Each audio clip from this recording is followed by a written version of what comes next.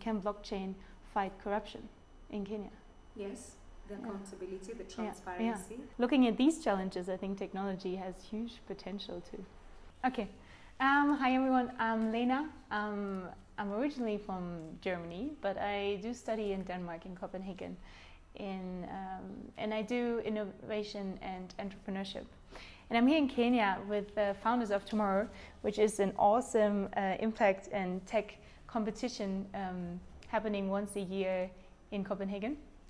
And it's all about new technology, creating innovation for the futures and tackling the SDGs, basically. So, and last year I was the winner of Founders of Tomorrow, and that's why they sent me to explore, as we call it, Silicon Savannah. Okay. I heard it's a bit controversial, this term. Yeah. My aim was basically to look into business models in startups who use technology in order to create a positive impact in terms of social and environmental. And I was very interested in the agriculture sector and in the waste management sector. So I tried to focus on startups that are tackling issues in these areas. We're going to start painting. Okay, so I have to... So I can just paint anything? You can paint anything. I can be very creative here. Almost 6 weeks ago. Almost 6 weeks. Yeah. Okay. I feel like I've been living here. Kenya has a way of making you feel that way. Yeah. I think I've visited around 30. For example, Sunivation. They have nothing to do with technology, but they're very interesting. What is Sunivation? I don't know what Sunivation is. Who is Sunivation? So Sunivation is sanitation plus innovation. And they designed toilets, very smart toilets, because the toilets separate liquid from white, they kind of. Separate urine and poo. Yeah. Wow. And they sell these toilets to slums or refugee camps where people don't have access to sanitation, or there's just one community toilet. And so that's the first thing they tackle. Then they collect the poo, and then they bring it to their factory. Yes. And then out of the poo they make charcoal. And then they sell the charcoal. So that's the business model. I once it's very interesting. Doing something similar to that. They're called Synergy. Oh yeah. They're doing something similar, yeah. Something similar, but now they were making fertilizer out of that. Yeah. Instead of briquettes. Surprisingly, it doesn't smell. You don't. Why does it not smell? I don't know. They do something to it. Because I would imagine if I'm going to the field today, we're going to deal with urine and human feces the whole day. You're going to need a mask. You know the masks that you see from sci-fi films? Yeah. Yes, you're going to need that. No, actually, it was fine, surprisingly. Where are you based? In Naivasha. Which other one did you visit? I really loved sophiebot. Have you heard of them? No. So they're working with AI.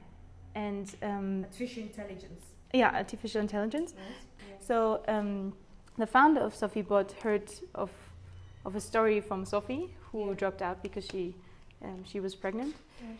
And he created this artificial intelligent bot communication system. Okay. So girls and boys can ask questions to this machine through Facebook, for example. Yeah. If they have questions like, I don't know, when can I get pregnant? Yeah, how can I get pregnant? I don't know what kind of question. If I use a condom, can I get how can pregnant? I use, or where can I buy condoms, or how can I protect? And it's very interesting because there's no person sitting behind this communication tool. I don't know how to say. No, I understand. It's the age where I read somewhere that artificial intelligence is going to take over almost all communication. And currently Safaricom has one. I know one, the one that is called Zuri. Zuri? Yeah, it's called Zuri. Now this is the second. Siri and Zuri. Yes. Siri, the Apple Siri. Okay. Yes, indeed. Yeah. Okay. So this is the second time I'm hearing it. Really nice. Yeah. Really nice. And I mean, it's interesting what you can... Sophiebot. Like for Robert, but now Sophiebot. Yeah. And it's targeting teenagers, or it's targeting school-going girls and boys. Yeah. Girls and boys, which is also interesting, not just girls, but also boys, because and they don't either. And it's meant to educate this young group about sexual health, Yeah. I should probably interview them. Yeah, you should interview them. He's very color. interesting. What do you I need? can't find this color. This one, is this here? No? No, that's a different one. Okay. Because I wanted to matchy. Oh, she looks nice. She has leaves. These are leaves, yeah. Yeah. I'm glad you can recognize that. Yeah, I know. Yours is very obvious. You're pretty good at this. Okay, I think now I'm going to have to change the color. Okay, tell me about Another one? Another. Okay, what else do I have? I really liked, who else? Twiga Foods is very interesting as well. Yeah, you know them. I know them, but I haven't interviewed them.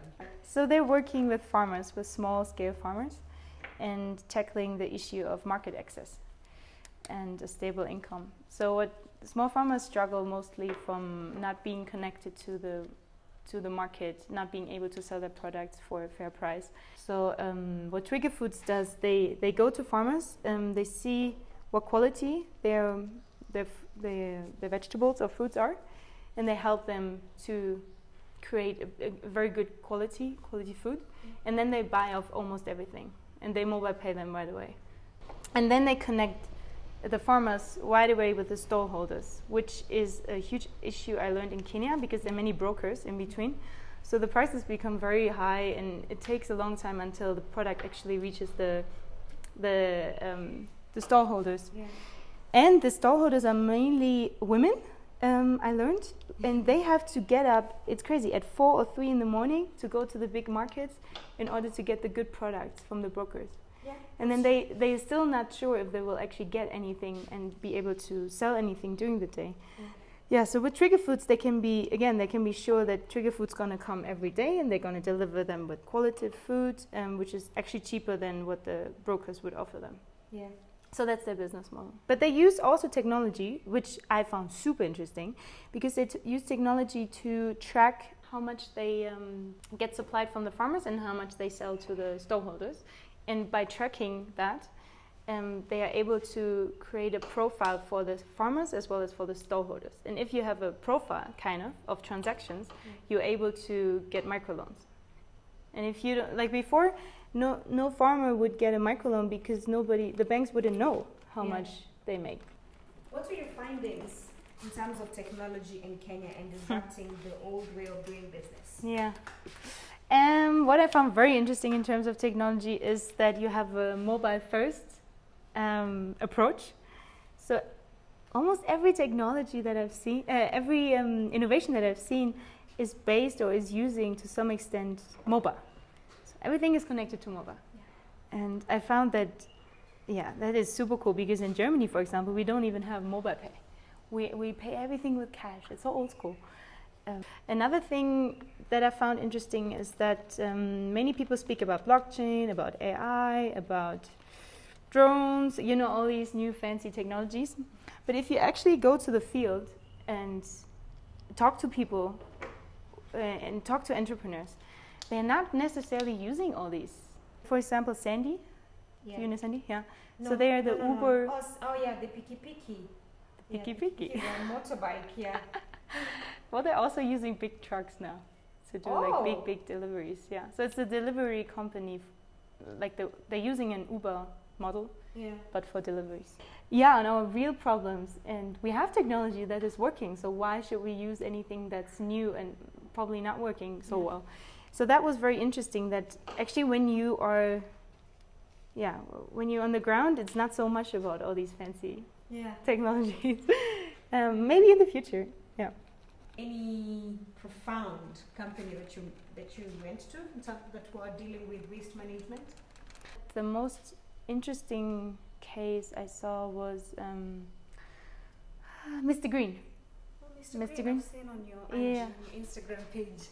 Yes. Mr. Green is very interesting in terms of waste management, because they work with the informal waste pickers in Nairobi. Yeah. And I mean, the waste pickers, I think they always existed. Yeah.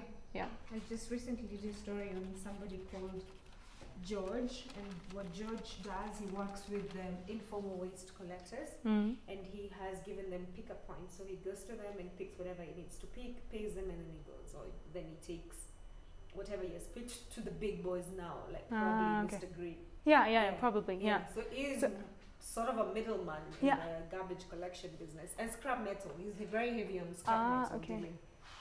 Yeah, so Mr. Green, they focus on plastic waste mostly. So, and that's why I found it super interesting that here people, when they start a business or if they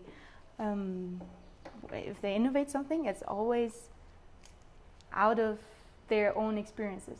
Yeah. So they experience something and then they're like, okay, this is a challenge, but this is also an opportunity and we need to do something about it. And then they just go and do it. Yeah, you sound like you want to move here already. Are you making chapatis? No. No? No. I love chapatis, so I would move here if you have chapatis. But when I make them, they're like tacos. Mine are horrible. Okay. Nice. Funny thing is, every time I was pregnant, I had a craving for chapati. So you see on the roadside when you walk in, there are people selling food on the roadside. That was my spot. Or order online. Order online chapatis? Yes. Yeah, oh, is that a thing? Yeah, I didn't know. I didn't know. Yeah. Now I'm almost leaving. You should have told me. You can have that, especially on a Sunday morning. Oh, wow. Yeah, you can just. That's a dream. Chapati. Yeah, so you don't really have to. That's the thing, technology. Technology, you don't have to stress. And here's the beauty: it's on your phone. Everything. You don't have to get out of your bed and go on the computer. It's all on the phone. The old school way. Yeah.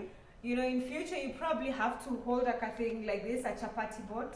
Hey, I need 2 chapatis delivered to my house. This is where I live, and it comes straight to you. True. Or probably a drone flies. A drone flies. Drops on your bed and then it leaves. Yeah, a drone.